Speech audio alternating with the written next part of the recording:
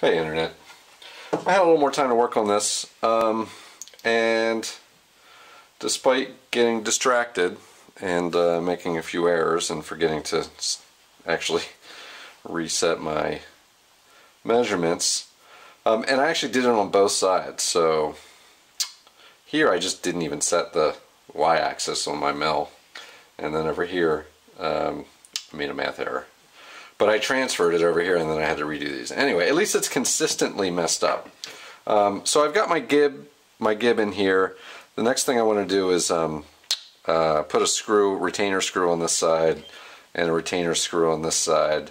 If I hold this kind of firm, right now I've got quite a lot of friction, and that friction is really from these two surfaces. And my plan all along was really to be able to shim this up for the contact with this top surface.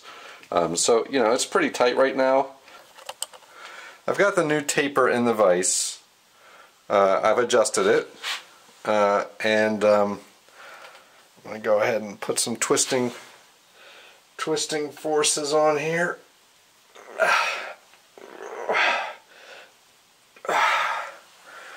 So it's pretty good. Now I'm going to hold the taper because there's nothing else to hold it, but there's not a lot of friction on there, and you'll see that this indicator is moving around, but it's such a cheap indicator that you can see. I mean, obviously it's not going to go in there anymore. Just the wiggle of it is going to give about between 1 and 2 hundredths of an inch. So as it changes direction, that's just wiggling. But you know, if I make this kind of loose in here, so that's about what is that? It's about 1/100th of a millimeter. You know, I mean, there's no friction in there. So if I add if it's squeezing a little bit, which this, I'm assuming the stuff is going to compress a little bit. That's pretty good. And I just need to shim these surfaces off of each other. The fact that I can move it's good because I only need a tiny bit of shimming. So I'm pretty happy with it so far. Again, I'm just going to put these screws in. One thing I noticed though that's a bit of a problem, and again, remember, this is you can even see it in the light here. This is not flat material at all. Now I milled it flat, but apparently there's a lot of stress in this stuff, and this is HDPA and is probably recycled. You can see the press marks here for however they made this thing. It looks like it's been sandwiched together from two pieces, but I think this is actually just the mold parting line here. Because you can see this is injection molded. Here's the release pin detail here.